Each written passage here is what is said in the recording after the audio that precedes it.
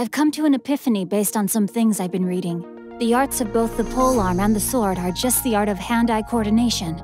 I can always pick up where I left off when I get back, but those in distress who need our assistance cannot afford to wait.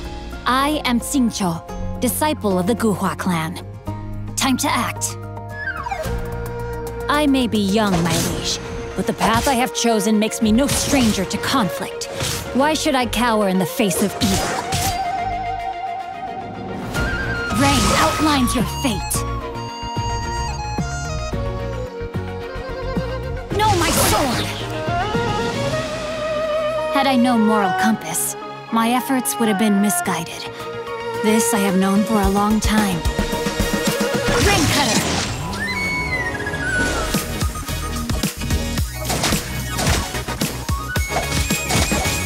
Great weather for practicing martial arts, but perfect weather for reading.